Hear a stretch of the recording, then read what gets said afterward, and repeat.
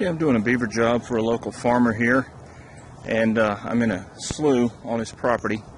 And what I'm looking at here is some pretty good sign. You can see this is a slide. It's a fresh slide where they're coming in and out of the water. And if you look up to the left, you'll see some fresh cutting right there. So this is a pretty fresh sign there. The slide is right there.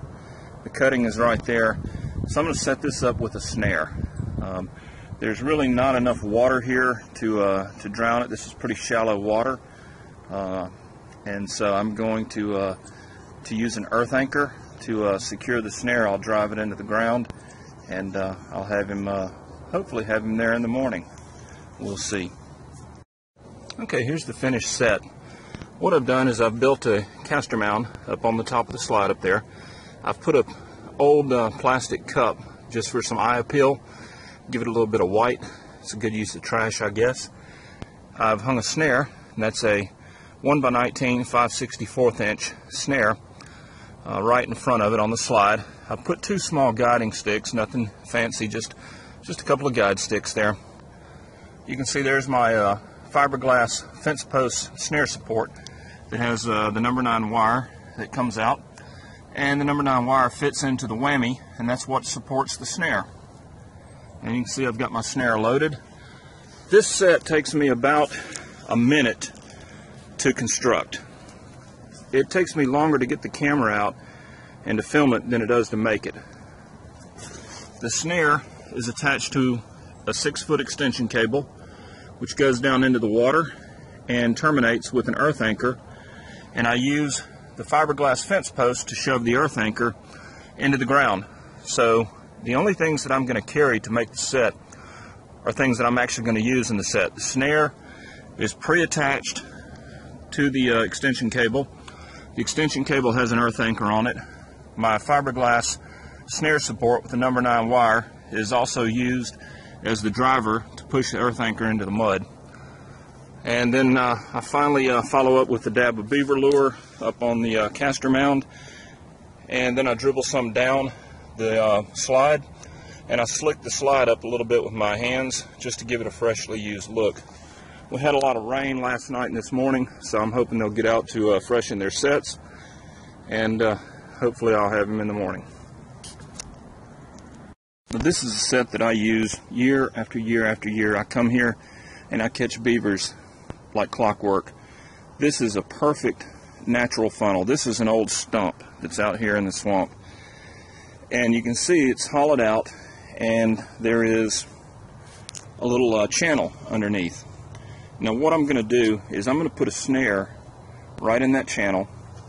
I'm going to tie it off to the side of the stump, so I don't have to worry about an earth anchor or a driver or anything like that. I'm simply going to clip the snare right there. And then what I'm going to do is I'm going to smear the beaver lure on the ceiling of the channel. And what this is going to do is when the beaver smells the lure, he's going to swim through this natural channel looking for the source of the lure, and he's going to get caught in the snare. The great thing about this set is the lure is protected from the weather. So even if the rain rains hard, it's not going to wash the lure away, because the lure is going to be protected from the weather because it's on the underside of that channel. Now I wanted to film this before I get in and muddy the water up. It's real shallow here. That water is probably 8 inches deep, 10 inches deep, and that doesn't seem to matter. I catch them here regardless. The other thing is at this water level, even if the water level rises, it can rise 4, 5, 6 inches, and my set's still going to work. The lure is still going to be there, and it'll still catch them. So this is a great location. Let me make the set, and I'll give you a shot when I'm done. Okay, here's the finished set. Very quick, very easy. All I did was take my snare, and you can see I've clipped it around the tree, the extension cable, using a spring clip. You can see the top of my fiberglass fence post. This is about a 2-foot long fence post. You can see the number 9 wire that comes up, sticks into the plastic tubing whammy. I've formed my loop, and it is right in the middle of the channel here, and I've smeared lure all up underneath the bottom of that and out on that little projection there. So once again, this takes about a minute and a half to make the set, It's protected from the weather. This thing will stay here as long as I leave it open, and the first beaver that comes through there is caught.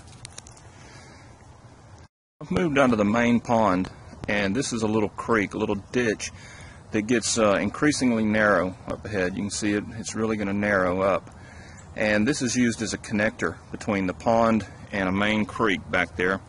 So everything swims through this little ditch. This is a great funnel right up here, and I catch a lot of beavers every year. And I can zoom in a little bit. You can see where we're going up there.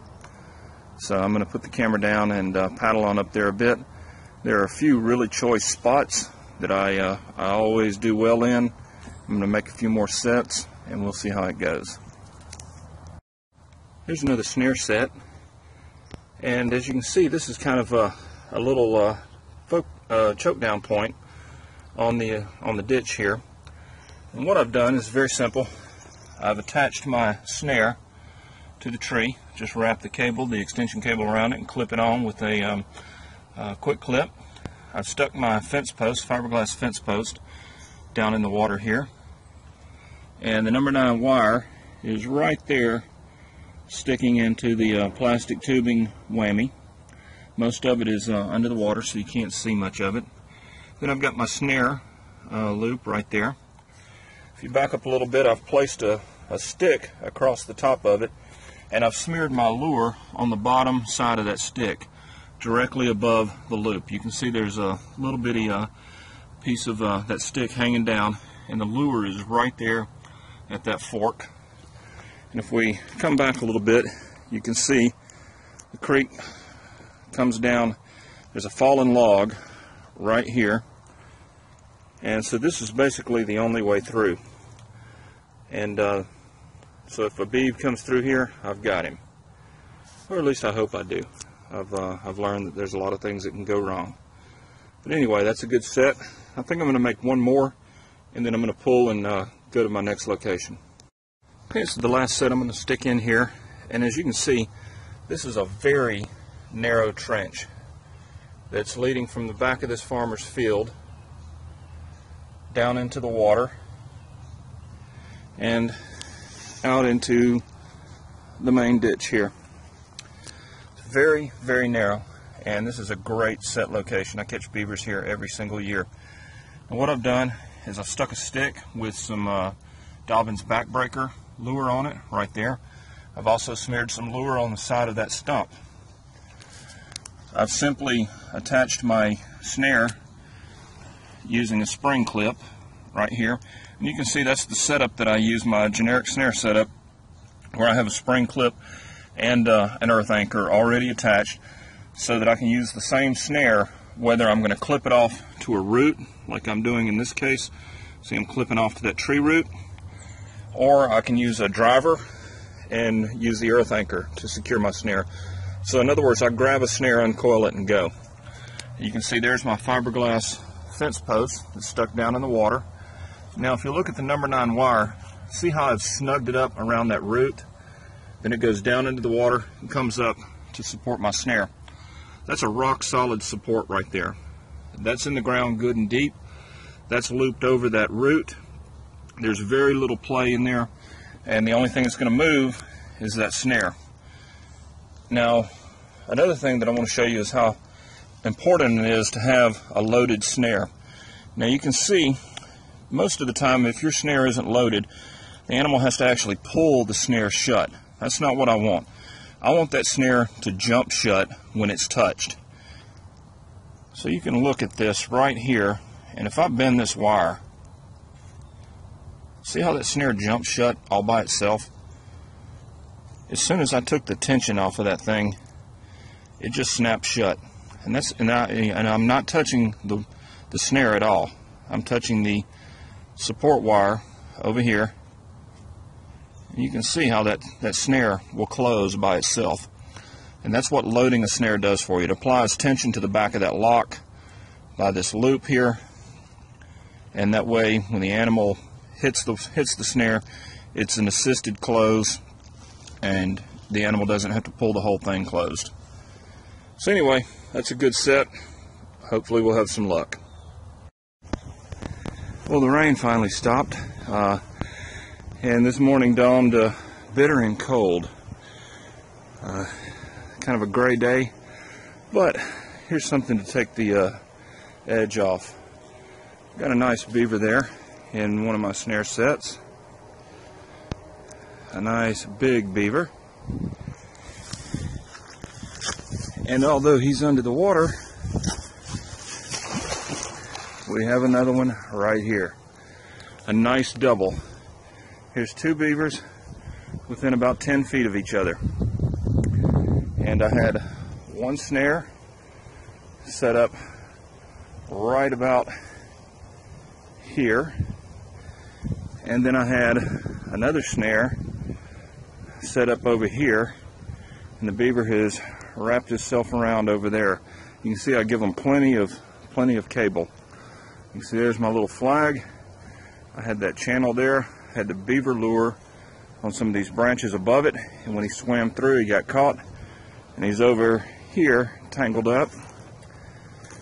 And then I have this one right here. So I'm going to dispatch these, and then I've got a long haul out of here, and I have a feeling I'm not going to be so cold when I get done. So let me shut the camera off. This water's kind of deep here. I'm going to get in and get them out of here. Here's a good reason why you always, in my opinion, when you're snaring beaver, you want to give them a good amount of cable to work with. You don't want to short snare them. You can see, here's the beaver. It's got the snare on him. You can see that it wrapped around this tree, and he buzzed that tree right off. He also took care of that one. All these little ones, he spent all night, he had all night to try and chew himself free. But you can see that cable runs all the way over, and it's anchored a good 5 or 6 feet away. The idea being, with enough cable, when he gets caught, he's going to swim around, and he's eventually going to wrap up over here somewhere, and this is where he's going to fight. He's not going to fight where he's anchored. In other words, he's not going to saw down the tree that he's anchored to. He's going to saw down the tree that he's wrapped around, which is a good 5 or 6 feet away. So you can see he kept busy all night. He did a lot of cutting here, but he didn't get away. You can see just how destroyed that cable is. That's a 1x19 5/64 inch snare cable, and it's pretty much useless. They can really do a number on it.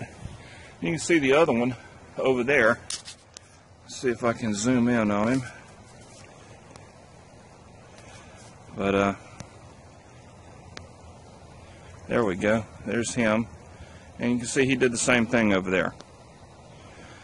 And he was actually anchored over there by that orange flag is where I had that snare anchored. And so he's a good, I don't know, 8 or 10 feet wrapped around where he was working. But I had 3 snares out, caught 2 beavers. It's not a bad way to start the morning. Let me get them cut with, get the snares cut off, and I'll salvage the snare locks and the swivels and whatever else I can, and then I'll haul them out of here, and then it'll be on to my next stop.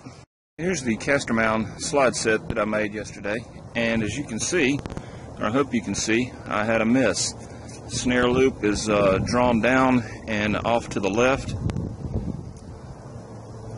Hopefully that'll show up. So something knocked the loop down. I didn't have something right. Oh well, that's the way it goes. At least with the snare, he's not going to be snare shy. Doesn't spook him. So we'll try it again next time. And here's the finished product. This is the 2 beavers that I caught this morning. After I've skinned them, boned them out, and what you're looking at is a tub that has 8 leg quarters and 2 back straps that have been cut up and trimmed.